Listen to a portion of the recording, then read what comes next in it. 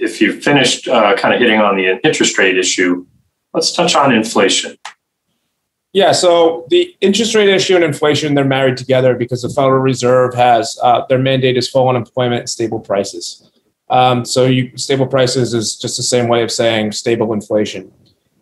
So they're married together. If we're going to have prolonged, extended periods of inflation, you're going to have higher interest rates, which I read in the Wall Street Journal, just for some context, with the May report of inflation CPI, that it analyzed it to about 5% inflation rate.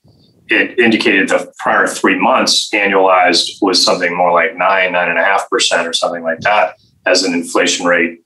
But it also gave the context that if we look at that May report and compare it not to 1 year ago, but 2 years ago, it was only about a 2.5% annualized rate of inflation. So much less dramatic in its appearance if we give it a little bit more context. I just thought that was helpful perspective. Yeah, and that's exactly what I was going to say. So if you go back to April of 2019 and you compare it to April of 2021, it's about 2.45%.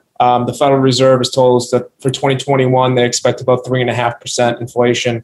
And they expect it to come back down to their target of 2% in time.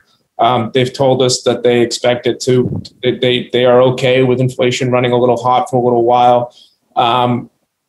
And I think that's understandable considering that we ran under the 2% mark for quite some time.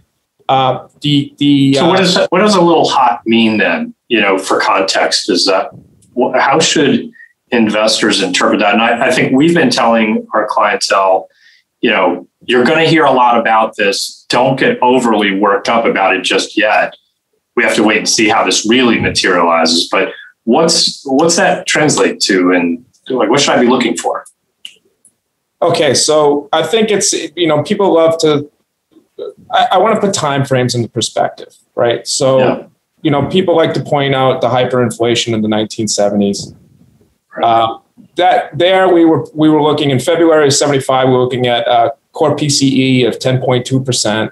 We were looking at, in January of 81, we were looking at core PCE of 9.76%. So, if we're going to talk about inflation at 3 to 4%, which is what we're going to be in 2021, according to the Federal Reserve, and less than that, making its way down to 2% in time, that is not too far different. Far different. I mean, yeah, it's not really comparable. Now, at the same time, there are some benefits to inflation. Typically, people make higher wages when there's inflation. Now, they don't necessarily feel the full effect of those wages since they're paying higher prices.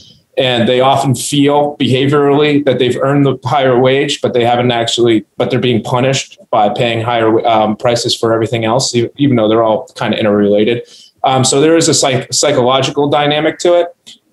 Which I totally understand, but we've been in a disinflationary or deflationary environment for a long time where prices have been very, very stagnant. And that's actually been an issue. This is one of the reasons why the Federal Reserve hasn't been able to raise rates higher, because without any inflation, once real rates get pretty significant, the economy can't really sustain it. So one of the good things about inflation is it could actually raise the natural interest rate in the economy, which could be arguably a good thing. The other good thing is if you hold a lot of debt and fixed rate debt. So let's say you have a 30-year fixed rate mortgage and your wage goes up 5% because the inflation of the economy as a whole, you're effectively paying less for your mortgage, right? So fixed rate debt often goes away. So a lot of people who are concerned about the national debt, this is a good way to actually roll down the national debt is by inflating it away.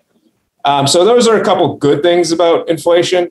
There are obvious bad things that we're all familiar with, but as long as it's a reasonably high amount, a predictably high amount, where we don't see interest rates skyrocket unexpectedly, I think we're in good shape.